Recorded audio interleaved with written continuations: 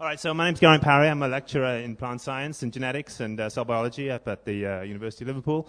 And we have great problems getting students to be interested in plant science. So we want to try and educate you a little bit today about 10 interesting things about plant science. So plants have no cancer. They don't have HIV. They don't have flu. As plant biologists, we have to think a little bigger, right? We have to think about like feeding the world or healing the world like Michael Jackson or Bob Geldof did. So these are the things we think about. So how can we do this?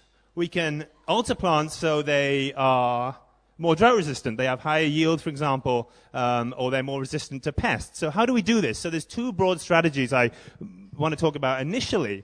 So initially there is plant breeding. So plant breeding is this historical way of altering the way plants grow. It's really slow because you have to go through all the different generations. The most classic example of this is going from this teosinte, which is basically an edible grain, to corn just by multiple generations. So the other way we can do it is through genetic modification. So I work on that weed right in the middle called the Arabidopsis. So we work on Arabidopsis, work out how the DNA works, how the cells work in plants, and then we can use that information to go to maize, to soybean, to wheat, to potatoes. So the way we do with genetic modification, so then we put new genes into these plants and change the way they act. So this is much faster than breeding.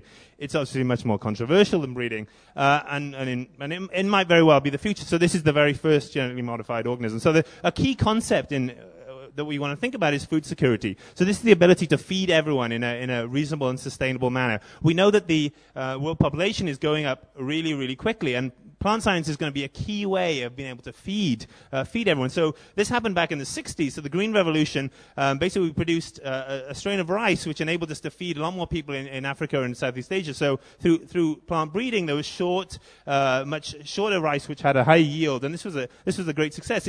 In recent times, there's this new rice which is called golden rice. So basically, you put a bacterial gene into rice, turns them yellow, but you get beta-carotene in there, and this enables people to have vitamin A where they might not usually get it in their diet. So this is going through the process of getting being allowed to be used. So this is an example slightly more controversial. So 80% of the corn and soybean in the US is genetically modified, and this has some ethical issues since it's a big business thing, big Monsanto and other companies. So let's talk about the future. So how are we going to use plant science? So one thing is preventing and managing disease. So this fungus, wheat rust fungus, basically gets on the stems of wheat and basically can completely wipe out a wheat stock. So that's obviously not very good. So this developed in the late 90s in Africa. Now it's moved up to Iran and is going towards India and China, basically the wheat bread basket. So millions and millions of people are going to be affected by this. So what can we do about this? So we can breed resistant varieties of wheat. This is successful, but it's slow. We can create genetically modified wheat. This is faster, but obviously more controversial. But is this possible? Is this a real way to manage it? So as an aside, let me introduce to you the papaya ring spot virus. So this was a real problem in Hawaii a couple of decades ago, and we made a genetically modified version of papaya, which was basically resistant to this virus, and we introduced this to Hawaii, and none of the papaya died. So it really worked out really well. So back to advertising, University of Liverpool. So we have a great role in the sequencing of the wheat genome. So basically, we're trying to work out what all the DNA is in wheat, and getting this information will enable us to improve growth and also improve pathogen resistance. Another thing about plants is fueling the planet. So we can replace the use of fossil fuels with plant-derived materials. So this is for energy supply and also for fuels.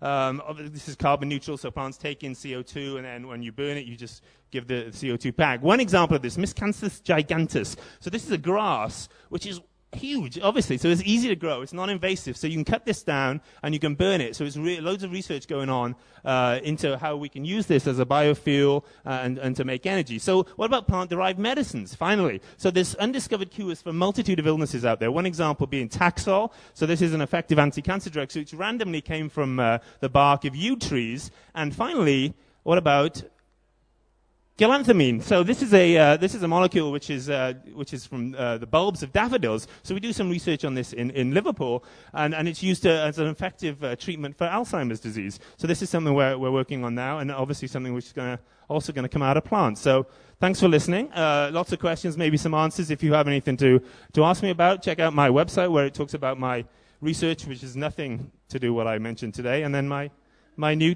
Twitter feed as well. So thank you.